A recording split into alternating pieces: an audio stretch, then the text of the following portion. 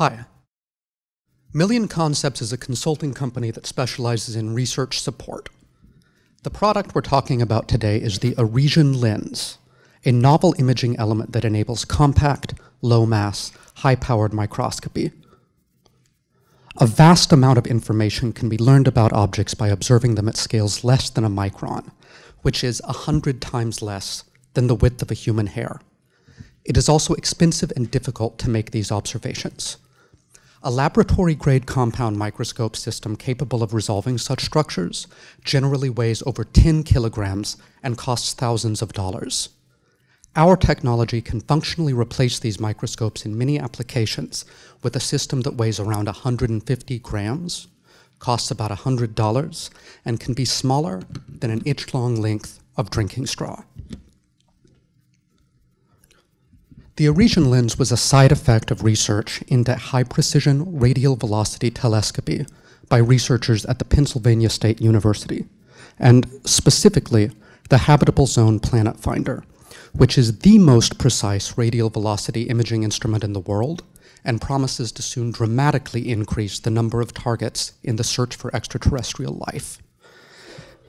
I'm showing you a picture of a couple of the interior components of the HPF, and that is because the outside looks boring. This is the entire HPF being delivered to McDonald Observatory in Texas. The Arisian lens is a very small optical component of the imaging chain contained in this very large box. During instrument development, the inventors realized that it had microscopic as well as telescopic applications, and Million.Concepts has partnered with them to explore paths to market. The past decade has seen a lot of innovation in low-cost portable microscopy. This is due primarily to smartphones, and secondarily to new materials and manufacturing techniques for optical components. Some of these innovations have been commercialized, although most of them are still laboratory prototypes primarily described in academic journals. But commercial examples include blips, foldscope, eye microscope, cell scope, and dot lens. The most common target application for both commercial and non-commercial versions of these products has been point-of-care medical testing. This is a photograph of human blood taken at about 400 times magnification with an effective resolution of about 2 microns. This is approximately the resolving power of existing low-cost portable microscopy solutions. You can see that this is adequate for counting cells, but it is not adequate for resolving cell structures. These are shots of human blood taken through an Arisian lens prototype, operating at approximately 800 times magnification with resolution of better than 1 micron. If you ever look at path lab slides, these look weird because they are stained with pen ink, which is not a normal medical slide preparation. This is because the inventors are not pathologists, they are astronomers, and pen ink is what they had lying around. Here's a detail of that previous image, and next to it, a shot of a lab-grade compound microscope operating at a similar magnification. You can see that the Arisian lens microscope does introduce some distortion. It's not as good as the lab-grade microscope, but again, it's 90% less mass and 90% less cost. Here's another set of biological images taken through an early Arisian lens prototype at lower mag. We suspect that we can push this technology to produce magnification of better than 1,000 times without loss of effective resolution, but these prototypes have not yet been developed. So, what do we do with this excellent technology? Lots of things, but most of them will not make money.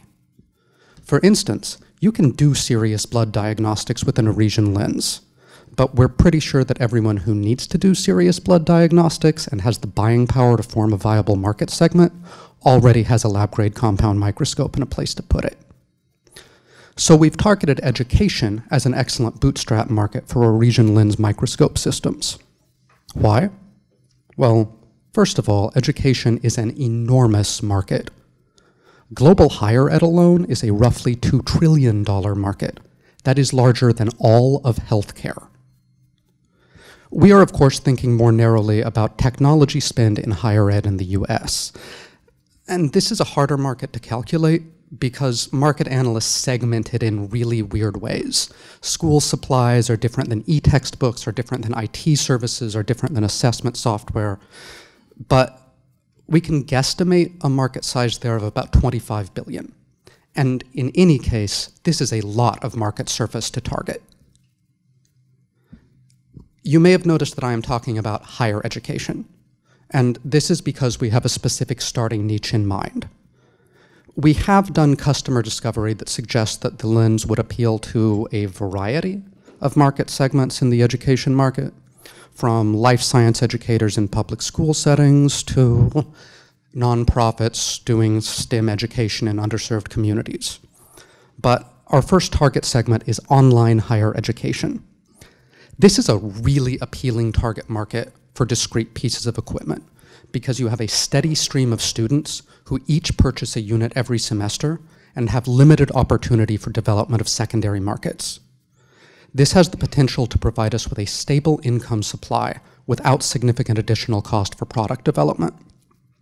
Furthermore, the prototypes already developed by the Penn State team are extremely close to an MVP for this market, as demonstrated by the blood slide stained with pen ink that you saw earlier.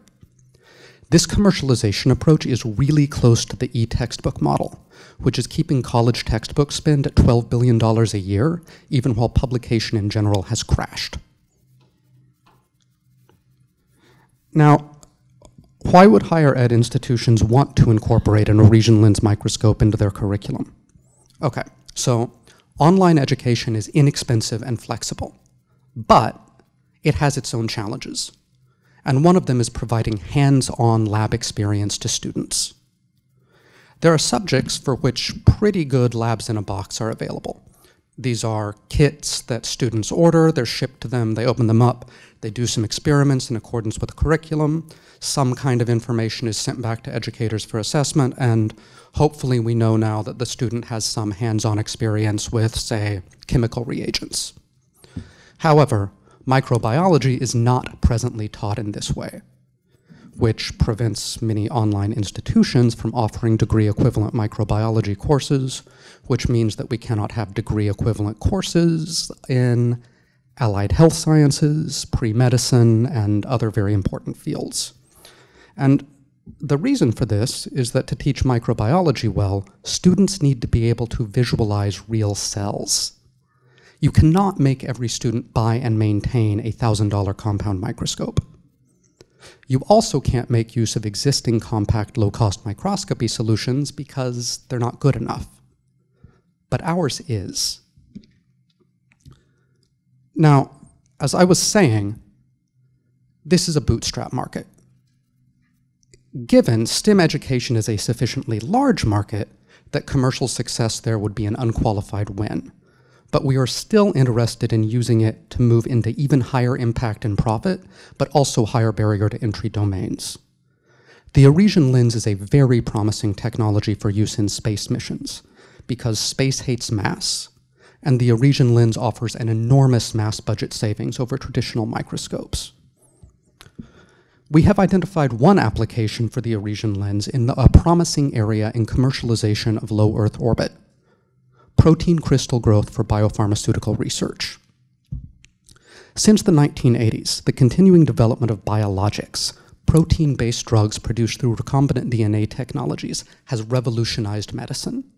They have hugely expanded medicine's ability to treat syndromes from arthritis to lymphoma. But the pipeline has started to dry up, and we may soon stop easily discovering new biologics. Growing high-quality crystals of candidate proteins, this is porcine elastase, a pig stretchiness controlling compound, is one important R&D bottleneck. And crystals grow much better in microgravity because gravity is not there ruining their crystal structure. Recent economic studies commissioned by NASA indicate that this kind of pharma R&D is the most promising area for commercialization of low Earth orbit, one of the most practical routes. This is the present standard for optical experiments in microgravity. It's called the light microscopy module, and it is centered around a commercial off-the-shelf Leica microscope. It performs very well, but as you can see, it's heavy and bulky, and you can't just stick a whole bunch more of them on the space station. For this reason, the vast majority of existing crystal growth experiments in microgravity occur in these densely packed, sealed environments. You ship them up, you bring them back down to Earth, and only examine the crystals once you can open them back up in a terrestrial environment. Without continuous monitoring of these environments, it's really difficult to determine what factors might have affected the resultant crystal quality. Arisian lens microscope systems could provide the continuous monitoring that's necessary without very much modification at all to existing mass payload budgets.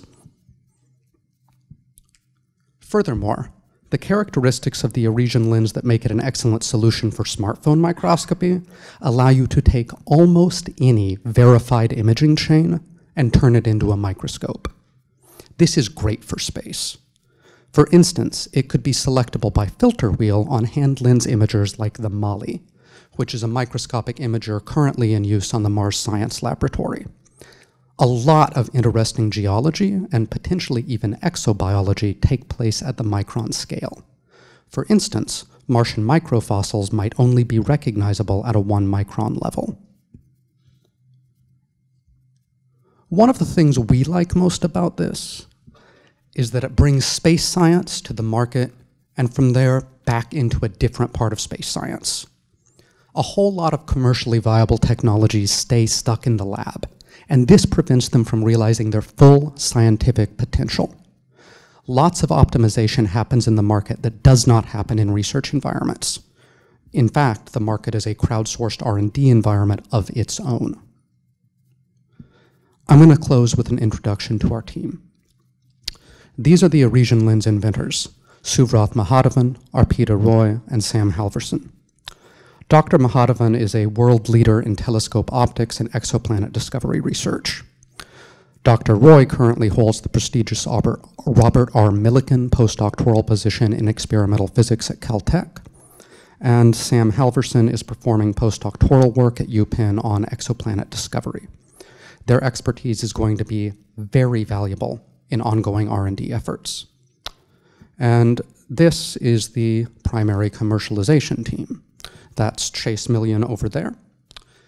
He's an astronomer and an engineer with special expertise in image processing for remote sensing and astronomy. And I'm a technologist and researcher with expertise in design and educational technology. Thank you for listening to me, and I am open to questions.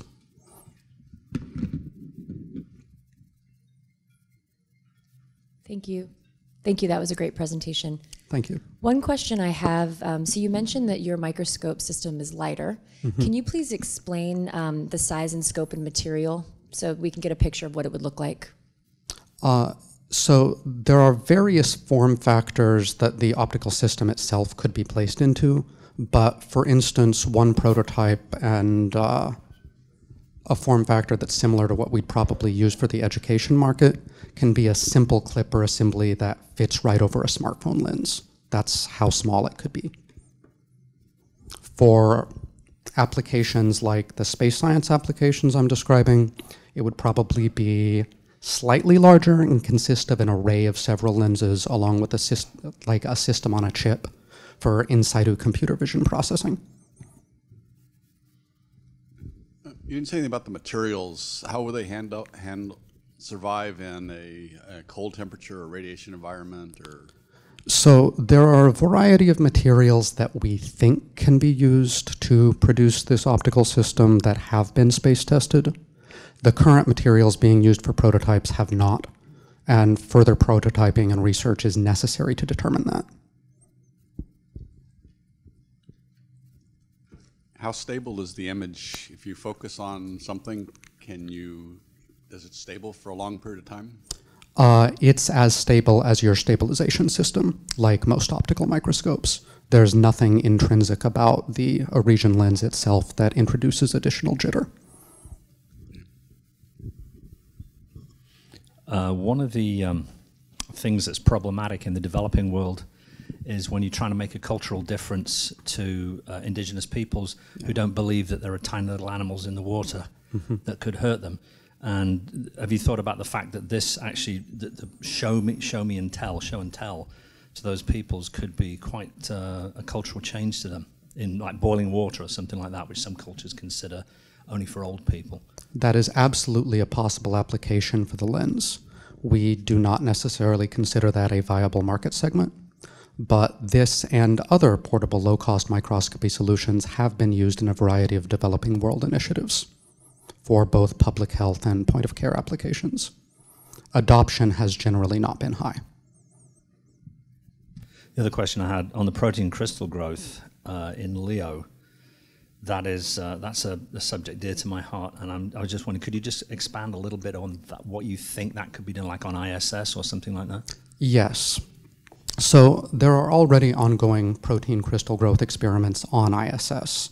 I don't remember the acronyms right now, but there are a couple of densely packed protein growth environments that consist of a variety of sealed cells that, again, compounds are introduced into on Earth. They're shipped up into a low Earth orbit. They're held there in a temperature-controlled way for a certain period of time, brought down and examined upon return to Earth. However, there are a lot of factors that can influence the quality of crystal growth in these environments that can't be seen. For instance, there could be a local failure of stabilization that leads to a high degree of jitter within one or more cells that strongly reduces the quality of the resultant crystal. This could be easily confused by the biopharmaceutical research customer for a fundamental lack of viability of this protein. If we had continuous monitoring through very small, lightweight microscopes, we could determine that this had been an experimental failure rather than a fundamental failure in the quality of the protein. This would both allow us to push things through the pipeline more quickly and, in fact, encourage adoption of the low Earth orbit environment by biopharmaceutical customers. Does that answer your question? Yeah. So if I understand your concept or the current stage, you are just the optical front end for other cameras. Which camera or camera lines or partners are you looking to partner with for the actual camera itself? We are still in the search phase for both customers and applications beyond the education market and some of the stretch regions we're talking about. The system can potentially be coupled to almost any commercial camera, or there are apparatuses that could allow the system to be coupled to almost any commercial camera. Which cameras would be useful would depend on the application. It seems like this is something that could be readily reproduced by a fast follower. What differentiate your technology? What IP protection do you have? There is a patent pending currently on the technology. Can you talk about what the nature of that is, or do you want to wait till it's disposition? I'd rather wait until that's dispositioned in this. We could talk about it privately, yeah.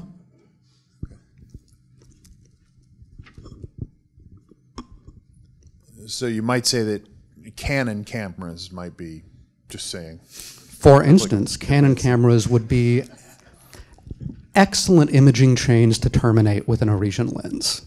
Yes.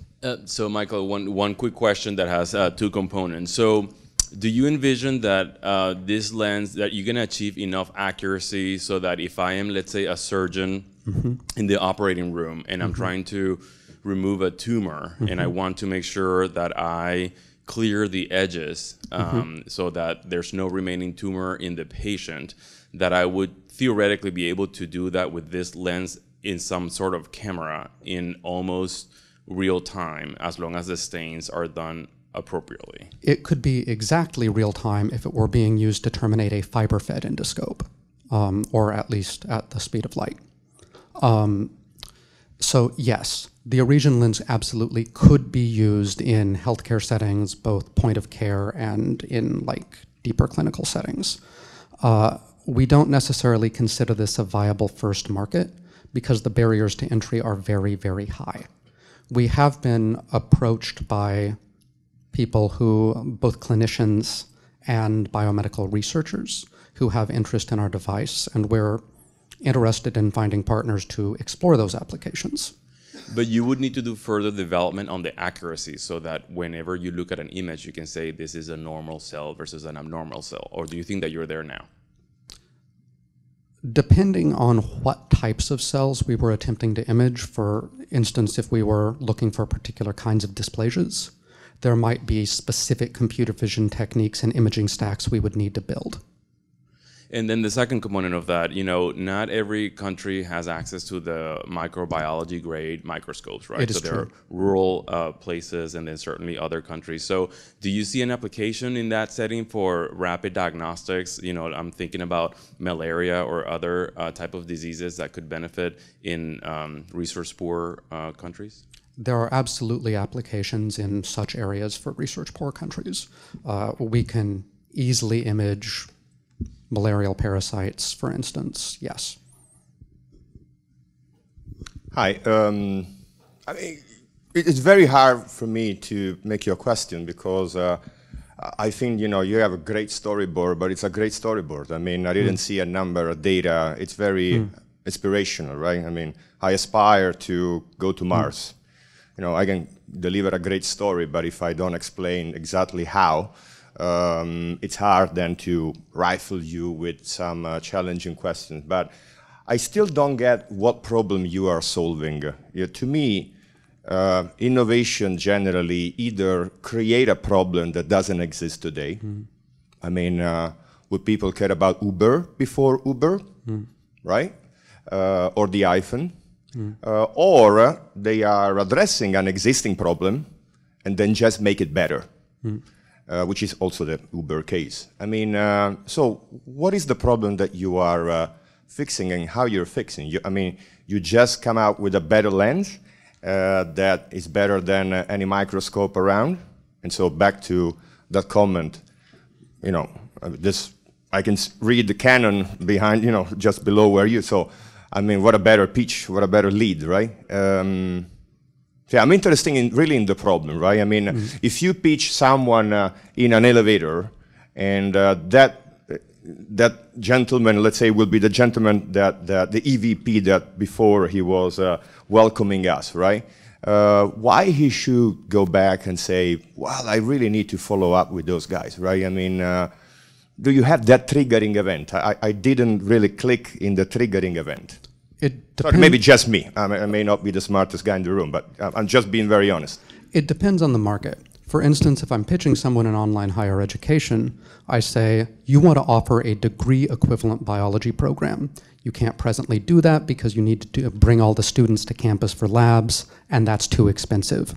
We have a microscope you can mail to them that can do on-campus equivalent microbiology. It's very cheap. That would be a pitch to that person. There are other application categories that I would have different pitches for. Yes. That's the lower hanging fruit. Yes. I wanted to ask about the higher ed aspect. So I thought I heard perhaps you say the lens could be adapted even to smartphones? Yes, we have one prototype that couples it directly to a smartphone lens. Okay, so, and I think I just heard you say something about for these types of online courses that need these sorts of labs, how the university might send it to the student. Have you also dealt with some of the publishers of those books that would likely go along with coursework? That seems like a market to work with there. And then why would the university, unless you're treating the university like the bookstore where you go and you buy your tools or whatever, but it might be cheap enough they could even get it on Amazon or wherever and just in. Anyway, explain a little bit more how you envision that working. So if we were to not partner with, say, Macmillan, we would be most likely to sell directly to students and have it as part of a course requirement rather than going through the university. We have strongly considered partnering with textbook companies partly to reduce curricular development costs, which of course are a necessary part of any adoption of a new device like this in the educational space. We are also considering developing our own curriculum and software stack in-house. So how far away do you think you are from a lab in a box? It sounds like you still need to partner with somebody from an imaging standpoint and that kind of, so I'm just curious where you think you're at a development standpoint. We have partners and, in fact, potential employees we're considering hiring who have the expertise to develop a full imaging stack that's suitable for educational purposes. And in fact, Chase has almost all of the necessary expertise himself. He's been working in optical programming for 15 years, Chase? Yeah. So how far we are away? I would think we could build it in roughly 6 months if we didn't have to consider exactly who our customers were. Part of why we're still in the search phase is because we don't know exactly which stack to build, and we don't know the kind of user experience we need to offer.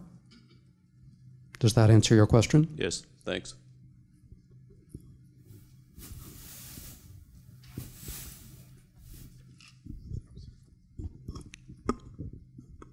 Thanks very much. All right.